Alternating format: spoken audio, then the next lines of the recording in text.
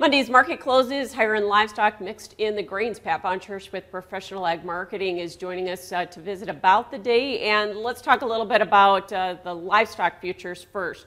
Cattle have been holding together real well with especially this outside market and recessionary environment. Do you think we're going to be able to keep holding on here, especially if cash trade continues to be firmed up? Well, the cattle market has performed admirably relative to the stock market here recently, hasn't it, Michelle?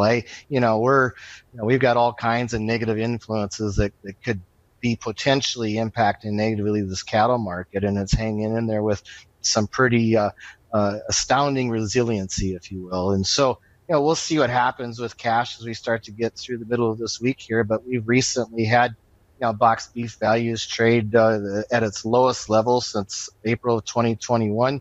But beef production was up 2.5% numbers wise, production wise, about 1.7% higher last week as a result of a little bit lighter market weights, which would certainly be a suggestion of a feeder that's pretty current here. And maybe that's what's holding this cash market. But it sure feels to me, Michelle, like we have some pretty firm undertone to what's going on from a meat demand perspective. I think we're particularly seeing that on the pork side of things, where this pork complex harvested over 2.5 million last week. It looks as though we're going to have a pretty good Saturday coming up this week. And so in spite of historically tighter packer margins, there still seems to be some pretty good demand for pork here. And so, coming up here, October is pork month, and we've also had above normal temps that have maybe slowed down marketings just a little bit here, but it'll be interesting to see how the next 2 weeks play out. So since you mentioned hogs, the lean hog index looks like it's bottomed. So now will the futures, the back months, December on back, try to chase that or not?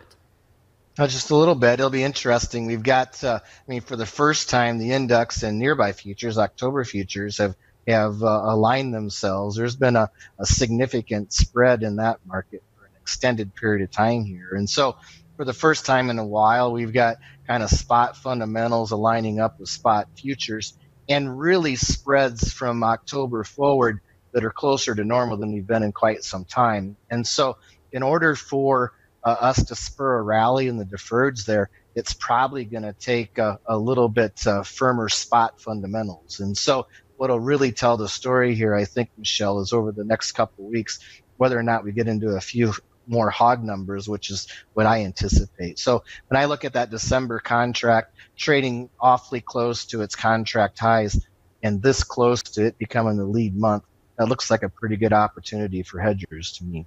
Okay. What about the back end of the live cattle board? We have cracked some new contract highs. Front end of the board kind of keeps running up into resistance, but are you hedging in the back end as well with anticipation of tighter numbers ahead or not? There's an awful lot of volatility in all of these markets. And so when we have the opportunity to lock up, in some cases, which is not too bad of a margin, even in those deferred time slots for these cattle feeders, we're taking a pretty serious look at it. There's the great experiment of money print, and now the corresponding reaction from the Fed, Michelle, is something that none of us have experienced in any of our careers. And so to be able to anticipate how good demand can hold in here, especially domestically, but also abroad, that's a big question, a big challenge, and I think a little bit too much risk for carrying inventory there. So we certainly are taking a look at those opportunities in the deferreds. Cash cattle trade, do you anticipate we'll have another firmer week like we did last week or not? I think we will. I think the Packer's interested in getting a little bit more supply around him. I think he's willing to make a little bit of a bet here from these levels that he should be building some inventory going into the holiday season. So my guess is that we'll see some pretty firm to slightly higher trade this week. And corn and soybeans held up really well on Monday, considering wheat had double-digit losses and some of the outside market factors. What held it up? Or did we just kind of bounce off those 100-day moving averages technically? Yeah, I'm not sure how much of today's trade is early yield reports, but today's trade sort of acted the what I've been hearing as it relates to early yield reports. The very early yield reports that we've heard on beans have been a little disappointing. Certainly more mixed on the corn side of things all across the growing region. And I hesitate to make too big a deal out of that this early in the game, Michelle. But we'll see how that goes. And I think the market's going to be pretty sensitive to how we feel about supply side, especially a week plus after the USDA numbers that came out last week. So I think a lot of it is market trying to position itself as it relates to a bias on U.S. Production here. Certainly, technically holding some of those longer term averages helped as well.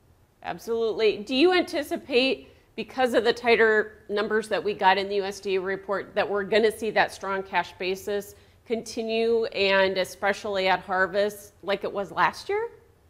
I do, and I think that's true on both corn and soybeans, particularly in the Western Corn Belt. I think it's going to be awfully hard to get this harvest to move at a fast enough pace for anyone to feel uncomfortable as it relates to managing their space situation. And so, there was some, I suppose, threat of wider basis levels during gut slot harvest last week. We were concerned about rail strikes and in particular, but I think now the chances of basis widening out, the risk of that from the producer's perspective, I think is pretty slim.